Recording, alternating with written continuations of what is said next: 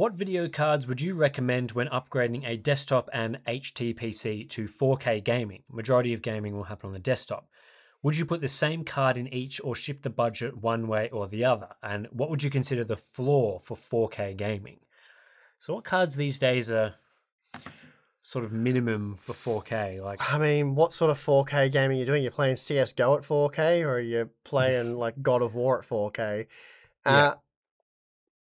I mean, for 4K, you're really looking at probably like an RTX 3080 Ti 6800 XT Yep. for comfortable 4K gaming that sort of covers all your bases.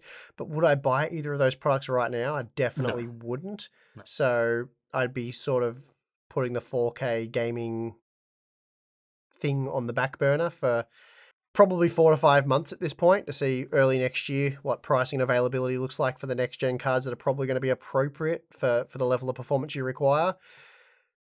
So yeah, that's kind of that. And like, I can't really answer the question because the other part of the question is really you'd answer that. Like, I don't know. Do you use your home theater PC more for gaming or do you use your desktop PC more for gaming? Whichever one you primarily use is where I would focus the higher end card. Yeah. And if you're not using them simultaneously, it might be more cost effective to move the card from one to the other when you want to. But yeah, in all seriousness, I mean that's for you to work out there. You can probably get away with a slightly lower tier card on an HTPC because you're further away from the screen. So you're less like you can dial down the quality and you're less likely to notice from a further distance.